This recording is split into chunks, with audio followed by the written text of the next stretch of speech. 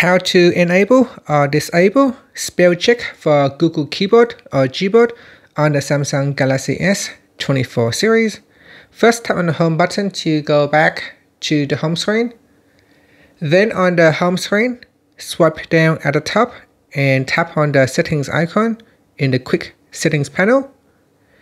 Next in here, we then scroll down and tap on General Management. Then scroll down and tap on GBoard settings or tap on keyboard list in default. Now tap on GBoard and then we go down and tap on text correction. In here, scroll down to the bottom and go to the spelling and grammar section and tap on spell check. Tap on the toggle button to switch off spell check, or you can turn it on. When spell check is turned on, your device will mark misspelled words with red underlines. And that's it. After, tap on the home button to return back to the home screen.